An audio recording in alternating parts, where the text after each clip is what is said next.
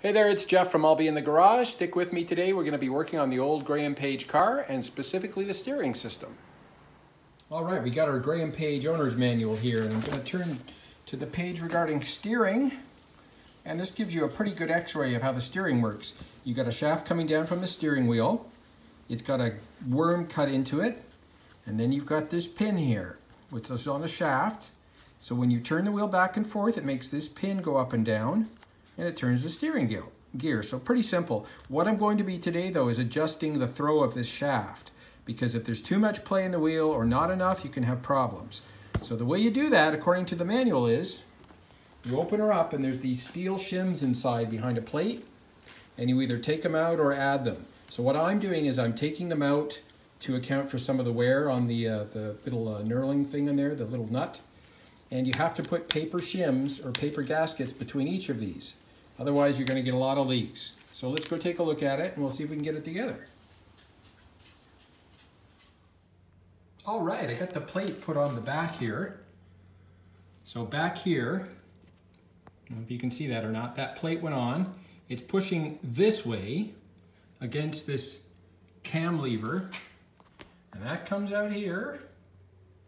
And let's see if we've got a little bit of play in the wheel. We should have a couple inches of play or else it's not done right. So I just grab it here. Oh, that actually feels really good. So you see the wheel moving there.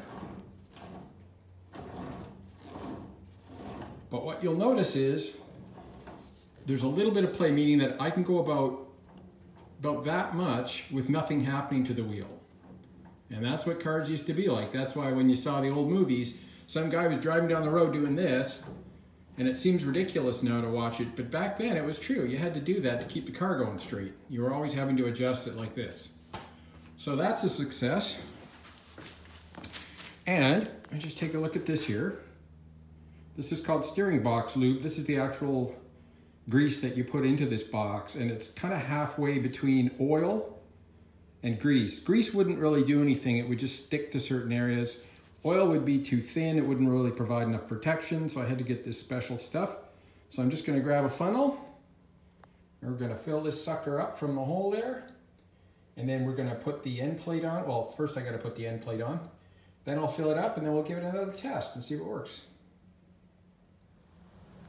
Okay, like I told you, this steering box fluid is a little weird. Let's see what the consistency is. Ooh, it's kind of like a thin grease or a thick oil. I hope that's going to go down in there.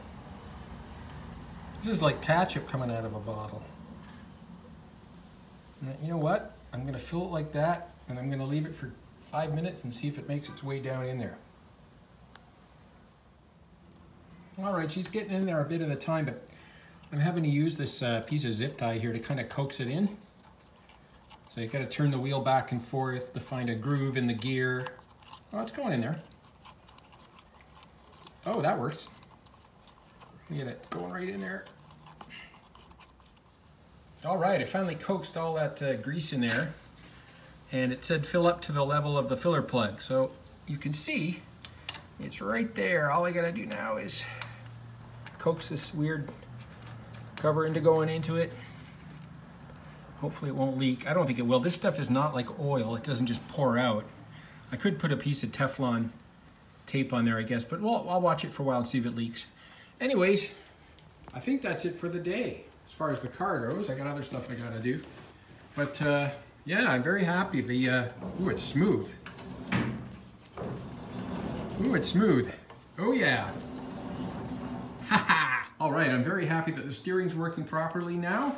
Next time, I think I'm going to be working on the cooling system, so that should be interesting. I've had the radiator record, I've had this new steel plate built here, but a lot of things have to be done to make it work. So make sure you hit the subscribe button and the like button, and I'll see you soon.